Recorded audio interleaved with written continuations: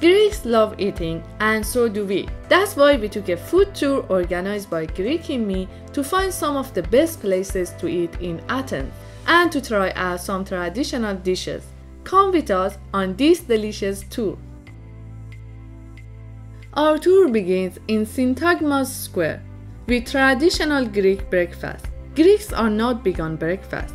Most of them enjoy starting their day with the koulouri and some Greek coffee. But what is koulouri? So this is essentially the koulouri. Yeah. The original name is Koulouri Thessalonikis. It was brought over, the recipe of koulouri. It dates back to the Byzantine periods. It was brought over from Asia Minor. It's a very popular breakfast snack in Greece. As soon as I had my first bite, I realized why Greeks love it. It's delicious, cheap, healthy, and rich in nutrition. There are a lot of bakeries in Athens where you can buy pies, but Ariston is a special one. This shop has been open since 1910 by the first owner of Ariston. He introduced the kuru pie to Athens, and now you can find the kuru pie in loads of shops, but this is where it started, it originated, yeah. By talking to some Greeks, we realized how much they love traditional savory pies. Making pies is part of their culture, and in the past, farmers used to make pies with leftovers of cheese and spinach. Any trip to Athens is not complete without tasting some traditional Greek cheeses, especially the most famous one, Greek feta cheese.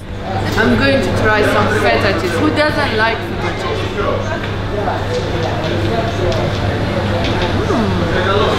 Good! Tastes different from what I get in London. The best feta is made with sheep's milk or with the mixture of sheep's and goat's milk, and should never be made with cow's milk. This one is the combination of goat and sheep milk, and we found that if the feta is harder, it has a better quality, and this one is the hardest one. Our next stop is Miran. This shop was opened by Kulurian Miran, an Armenian refugee who introduced pasturma to Greece. Pasturma or pastirma is a typical Anatolian air-dry cured meat. The shop itself looks pretty and smells delicious. This is a selection of beef pasturma, dolmatakia, and Greek cheese. Each platter comes with brocchi. So this is tsipuro, also known as raki in Turkey. It's an alcoholic beverage. It's very strong, 40–45%. It's made from grape. It's essentially the leftovers of the grape. It's a very strong drink, traditional. It's fun. It's a fun drink. Our tour is not just about eating food. We also found this cute spice shop. I wish you could be here to smell its spices. There is a huge variety of olives in the world, and they all have a unique appearance, texture, and taste. Everyone knows that Mediterranean olives are some of the best, and Greek olives are no exception. I'm going to try the most famous Greek olive, kalamaka.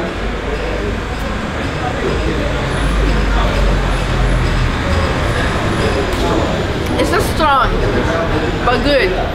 I like it actually. It is too salty for me. I think I need a bottle of water after that. Visiting local markets is a must if you want to learn about the locals' lives and food culture. Here we are at Athens Central Market, where locals buy fresh fruit, vegetables, meat, and fish. There are also some small restaurants. Now it's time to have a real meal.